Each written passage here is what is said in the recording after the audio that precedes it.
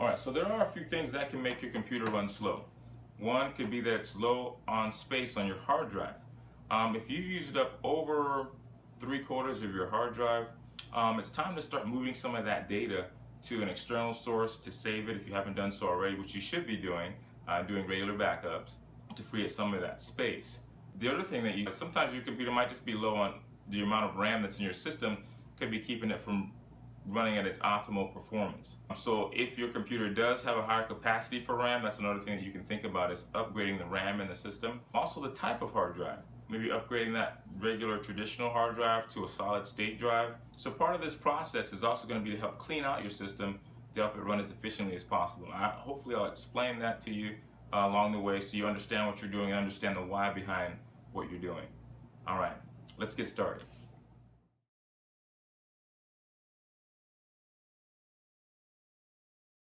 Background. We're going to keep our antivirus software disabled.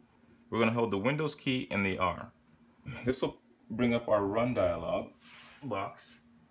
And from here we're going to type in the %, which is the number 5 and the %, and the word temp, T-E-M-P, and then the % again. This is going to open up our temp folder. And from here we're going to highlight all of these. So we're going to hit Control-A. And then we're going to right click and then delete.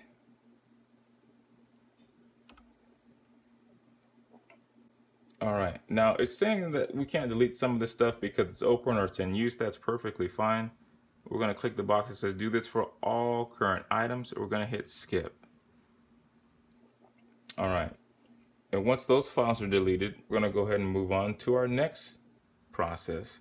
We're going to close that window. Now, if you've never done this process before, you might have several gigs of temp folders and files that need to be removed from the system.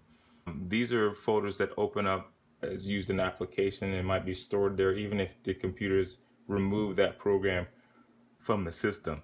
So yours might still be running, and that's perfectly fine. That's going to free up quite a bit of space. The next thing we're going to do is we're going to hit Windows and the R key again, which is going to bring up our run dialog. And we're going to type in the word prefetch, P-R-E-F-E-T-C-H. Now you might get a warning that pops up on your computer that says, hey, are you sure you want to access this? This is only for people that know what they're doing. That's perfectly fine. We know exactly what we're doing. So what we're going to do is in this prefetch folder, we're going to do the same thing. Control-A, highlight all that software. We're going to right click on it, and then we're going to delete. All right, do this for all current items. We're going to hit skip because we're actually using that particular file within the system.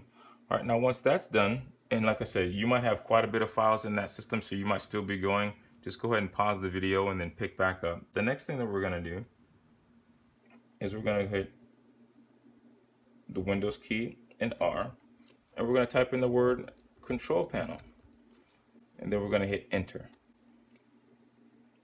All right, and then we're going to click on the tab that says System and Security. Then we're going to click on the word System. And then we're going to go to Advanced System Settings. All right, then we're going to click on Performance and hit Settings. Then we're going to click on the Advanced tab. And then we're going to change the amount of system RAM or virtual memory that the computer has available to use.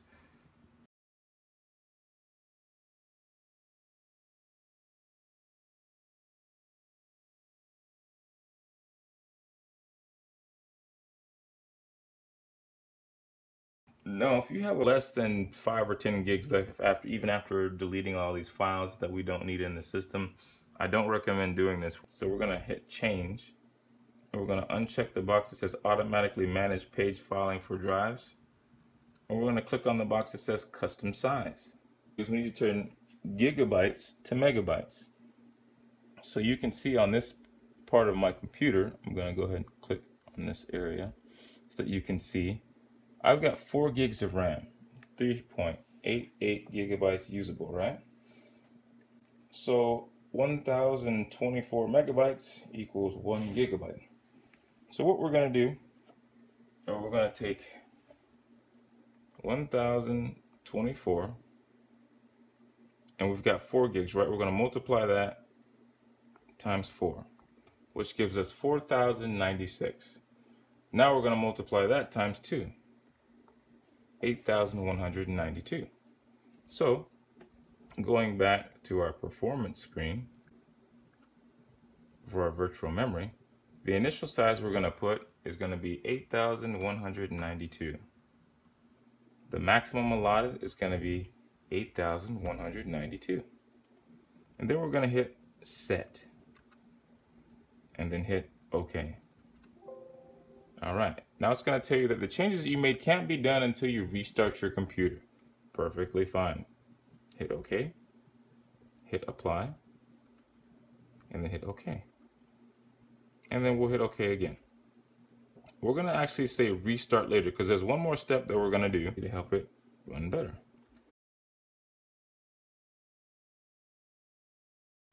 We're going to hit the Windows key, the R key again, and this time we're going to type in msconfig. When that opens up, we're going to go to our boot menu. Then we're going to click on Advanced Options. Now what we're going to do on the boot menu, we're going to put maximum memory. Remember, we went and adjusted the amount of virtual memory the computer uses to start up. We doubled that. So now we're going to let it use the maximum amount available. And then we're going to select the number of processors in this area here. Click number of processors and click the down arrow. And we have, this is a quad core computer, so we're going to click 4. All right. And then click OK. It's very important that you don't do this process. If your computer is maxed out on RAM, skip this step and go to the next one. Don't change the processor application and just select the maximum amount of memory available. It's very important that when you select the number of processors, that you select the correct number. If you've got a dual core processor, then you'll have 2. Just because it says 8 doesn't mean that I can use all 8. This is a quad core processor, and for every core of the processor, there's 2, which gives you that 8 available. To find out what you've got in your system, let's hit the Windows and the R key again. And we're going to type in the words Control Panel. Or you can go to your control panel if you're using Windows 7 or a different version of Windows. We'll click on System and Security. We'll click on System. And then on the tab, we're going to go to the Device Manager on the left. And then we're going to scroll down to where it says Processors and hit that arrow. And you can see here there's 1, 2, 3, 4, 5, 6, 7, 8. 8 cores for the 4 processors. Don't select the incorrect number, you'll have unfavorable results for your computer. Let me close this screen. So if I were to select 8, my computer would not boot. The operating system would tell me that the settings are incorrect and we cannot load the operating system because the settings are improperly configured.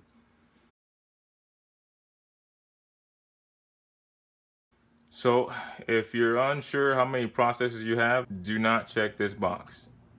All right, so I know that there's 4 cores in this processor and it's got the 4 selected. I'm going to hit OK, and I'm going to hit apply, and then hit OK.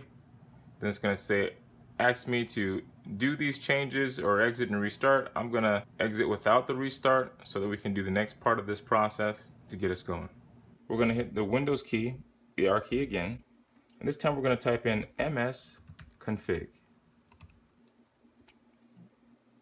And in the msconfig window, we're going to click in the box that says Startup. Alrighty, we'll have to open the task manager to get there. That's perfectly fine. Now, what we're going to see here, I'm going to maximize this screen for you. What we're going to see here are programs that as soon as you turn on your computer, start running. As you can see, there's a lot of stuff that's enabled in this section. There's some stuff that we don't need running that we're going to go ahead and disable. Now, things like our video drivers, we want that to load. But the persistence module from Intel Corporation, we're going to go ahead and disable that. We don't need that to run at startup. Our video stuff, we want that to run the Microsoft OneDrive. I don't want that running at startup. I want that to run when I need it. The iTunes helper. And you can see the startup impact that it gives. We're going to click disable. We don't want that running at startup. The Intel IGFX tray module and the HKCMD module, we're going to keep that there. CCleaner, we don't want that running at startup. We want that running when we need it. Your Catalyst Control Center, this is for different graphics applications. We're going to leave that alone. The browser plugin helper, we don't need that running at startup.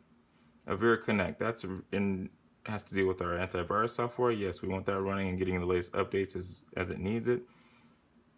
The apps pointing device driver, that's our track point and our trackpad. We want that running. Avira, again, we want that running. The Java update scheduler, we don't need that running. So if it's not a system component that helps our computer run, we don't want it running at startup. Sonic Solutions, I know that that's the software that runs my burning software. I don't want that running. And Synaptics Touchpad, we want that running. That's perfectly fine. All right, so once you've done that, we're going to hit the close button and then hit OK. Alrighty, now we're going to restart our system to apply all those changes that we made. Power, restart.